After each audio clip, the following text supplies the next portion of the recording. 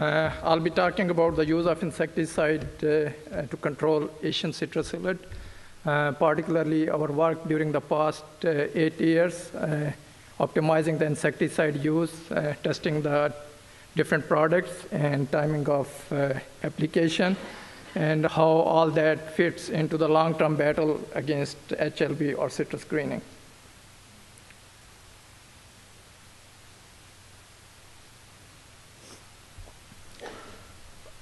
We all know that insecticide use is now a common practice against Asian citrus psyllid, and our priority is to get maximum suppression because it's a disease vector. But we need to consider several other things in the overall citrus agroecosystem for the sustainability of the system, as well as the sustainability of the control that now we have with different products, and for the sustainability of those products.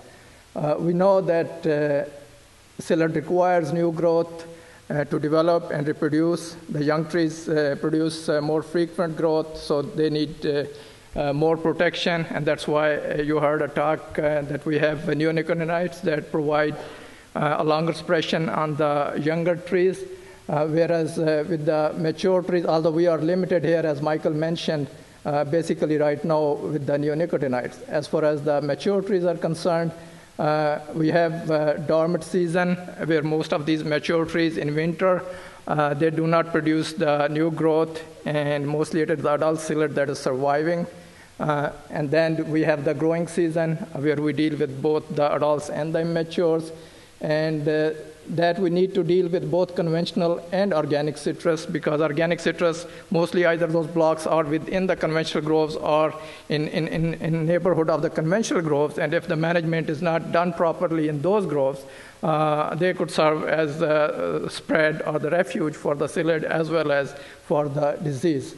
And mostly it's the foliar sprays that we apply to these trees to control psyllids. So we know when dormant and growing seasons and these applications are being made by air and by ground, and the part what to spray is very critical. We need to know which products we need to apply, how effective they are, and we need to work for their sustainability.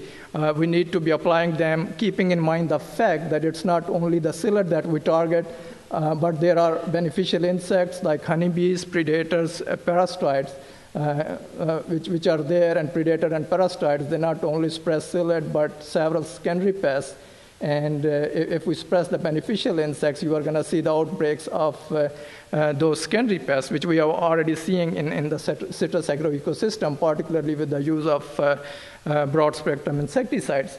And then also there is an issue of pest resistance, which happens with the repeated use of insecticides of the similar mode of action, and that's also happening against the Asian citrus psyllid. So I'll be talking about the use of these foliar sprays in the dormant season, then evaluation of the products during the growing season, both for conventional and organic citrus, and its relationship to the biological control, which is also an important component of the integrated strategy against psyllid management.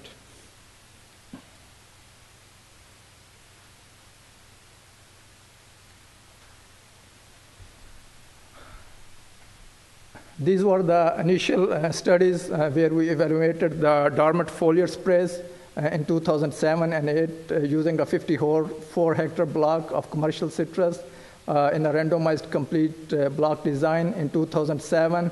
And the plot sizes were 6 hectares, and we used chloropyrifos, organophosphate. There was one application in January, and no sprays applied afterwards through August. In 2008, we included a carbamate, viadate, and also pyrethroid, danitol, just to prove that the concept worked with the multiple products. And again, there was one application in January, no application for 7 or 8 months. And then we also tested a treatment with 2 sprays of pyrethroid followed by an organophosphate to test if the 2 sprays will enhance the control.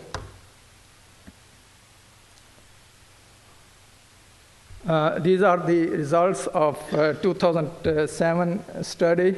Psyllids were significantly suppressed with that single application all the way through July and August, both adults and nymphs. And the beneficial insects like lady beetles, spiders, and lacewings, they were equally abundant in treated and untreated trees. And that's not because it was just that one application, but there were no severe insecticide interventions, and that's why they were able to do their job and colonize those trees. However, considering the status of psyllid as a disease vector, we are not recommending not to spray during the growing season, but do an efficient monitoring and do a need-based spraying and using the selective insecticides and trying to target those applications before the new growth comes up so that you can target the adult populations and reduce the chances of them to develop and reproduce.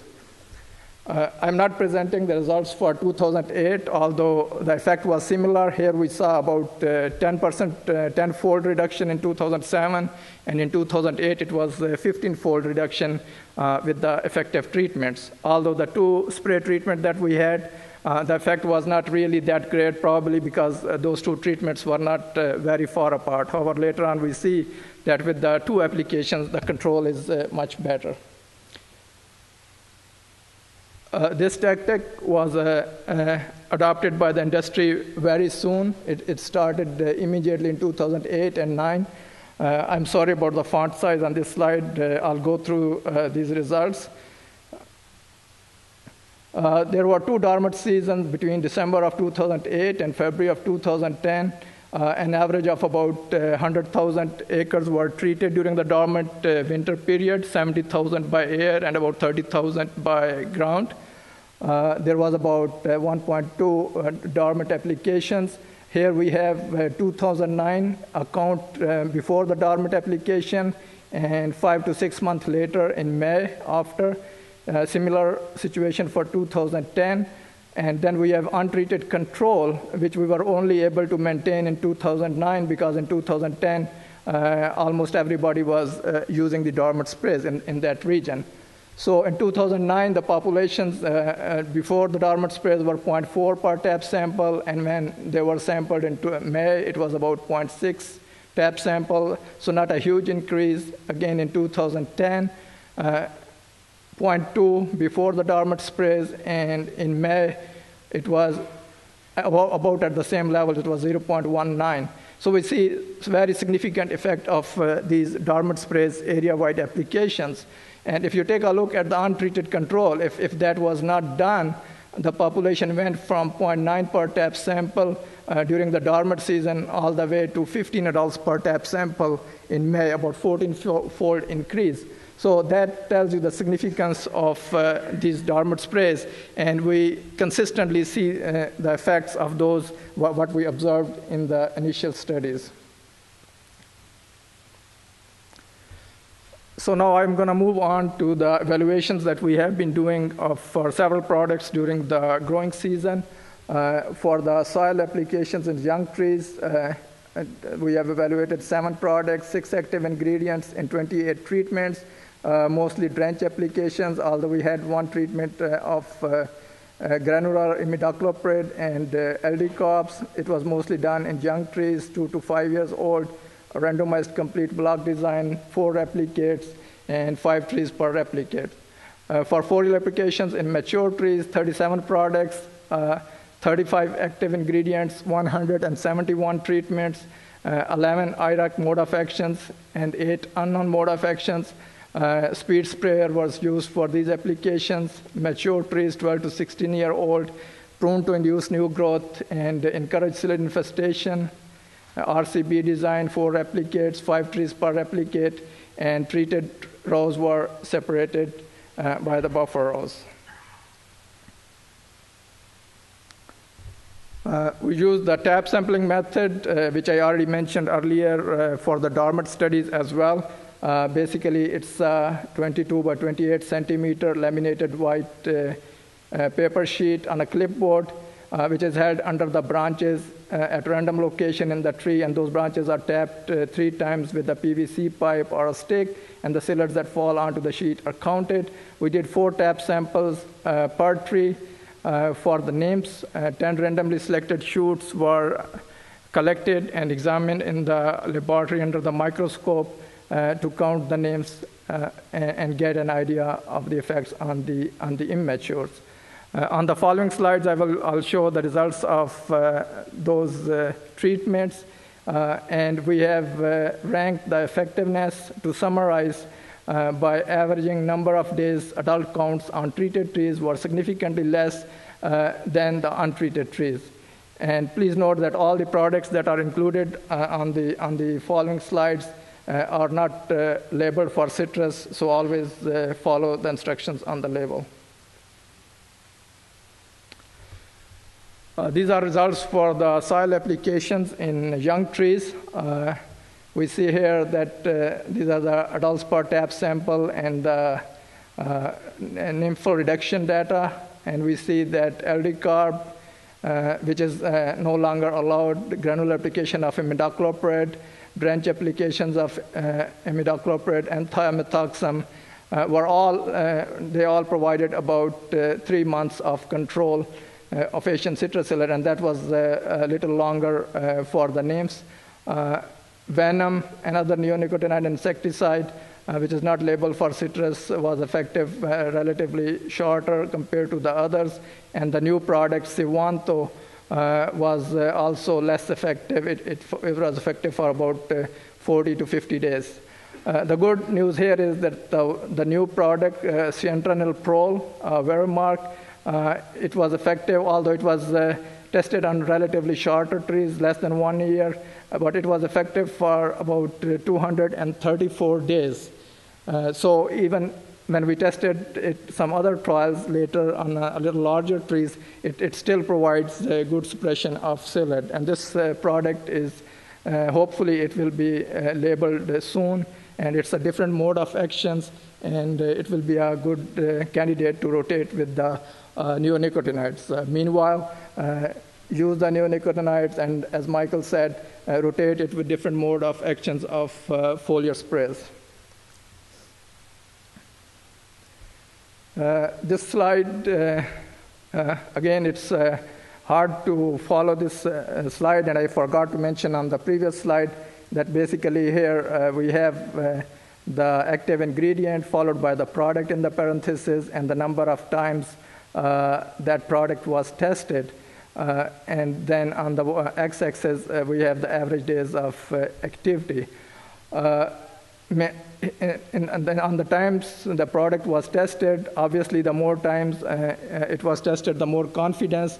But even as I explained in the method section, that even the one-time test included a randomized complete block design, 4 replicates, and at least 20 trees for a treatment to make sure that the analysis was proper for these effects. Here we have a couple of products that provided nymphal suppression for about month to month and a half, which included some new products like Apta and Sivanto, and then there was Closer, another product that's not labeled for citrus. We have Baythride, Mustang Max, and Lorsban. There were 20 products that provided suppression for about 2 to 3 weeks. I'm not going to name all those products. I'm going to spend more time on the following slide where we have the effects on the adults. But we also included in this list, we had horticulture spray IL-435 and Amped, which is a soap. And the effects on the adults, which I'm going to show on the next slides, are more pronounced compared to the nymphs, because when you make these applications, particularly targeting the new growth, most of these eggs and nymphs, they are protected inside those newly opening leaves, and several of them escape contact with the application. And also, some of the products that are effective against nymphs, you will see those effects accumulated into the adults count later in time.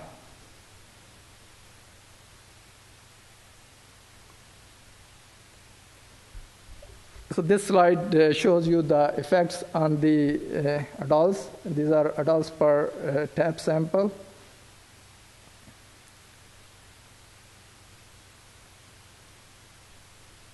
There were 8 products in the list that were effective, and they provided 1 to 2 months of suppression in that list. There were 5 products that they were not either labeled for citrus or they were new chemistries, and these included Apta, Sivanto, Warrior, Baythroid, Fenzac, Actara, Supraside, and dimethoate. So we see about, on the average, it was about 5 weeks of suppression with these products.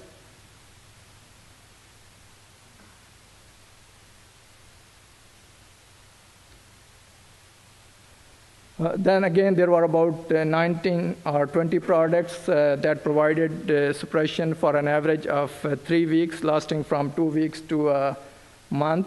And there were a few products here like Closer, Silmatrix, and MSR that were not labeled for citrus. But again, here we have 435 oil, even though it averages about 2 weeks of protection. Most of these products, and even the ones here in the top list, most of them are recommended to be used with the 2 to 3% of this 435 oil. So this oil itself provides a good reduction, although residual is less compared to the other synthetic insecticides. So this could be an option for the repeated applications to get psyllid control and reduce the amount of insecticide during the growing season.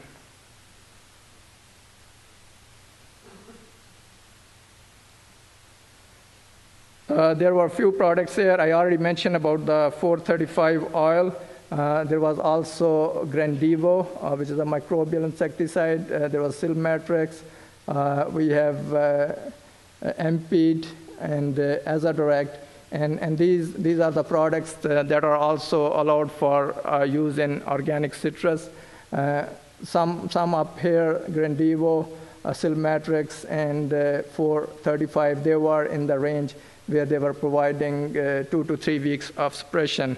But we don't have much choices for the organic citrus, and we need to develop programs for effective management of citrus in those blocks or groves, and we have initiated some studies, and hopefully we will have results in a year or so. Also, most of these products, when applied during the growing season, they impact the beneficial insects significantly. On the following slide, I'll show this example, and there are several other from the studies that we have done. This just compares the number of lady beetles on the treated trees compared to the untreated trees, and we are looking at this numbers at 24 days after applications, and still you see significant low number of lady beetles in all those treatments compared to the untreated control. And it's not only the lady beetles, there are several other predators and species-specific parasites which even matter more, and those are affected more by these applications. I have placed some of them here on this slide that are there in the citrus groves. We have lady beetles, lacewings, predatory mites, ants, and even there was a cockroach with the predatory function. And then we have several species-specific parasites. We have Tamarixia radiata that Florida, Texas, and California all working on against the Asian citrus psyllid, and we have much more progress here in Florida. Then there are several for the leaf miner, for the white flies. So it's an important component for the sustainable management of citrus pests. We did do some studies to look at the impact of these beneficial insects in the initial years when these beneficial insects were more common compared to now, where we see less numbers. And here, these bars, the light bars, show you the colonies where the colonies of Asian citrus psyllid were protected from the natural enemies compared to the dark bars where they were exposed. And you can see the huge differences here. There was about 5 to 27-fold reduction in psyllid populations in the colonies that were exposed, and most of these predators were responsible. They were most common visitors. Unfortunately, the level of mortality from the parasite Tamarixia radiata was not very high, and it averaged less than 10%. Later on, we did a statewide study, which also provided similar results that showed that we needed to augment the populations of the parasite to get better control of psyllid. And therefore, we started to augment the population of this parasite. We brought in strains from Pakistan, South China, and North Vietnam. And we already had one from that we call Florida strain from Taiwan and South Vietnam that were originally brought in when psyllid got introduced. So we have well-established colonies of these with Division of Plant Industry and at our research center in Southwest. So far, 1.7 millions have been released in the citrus systems.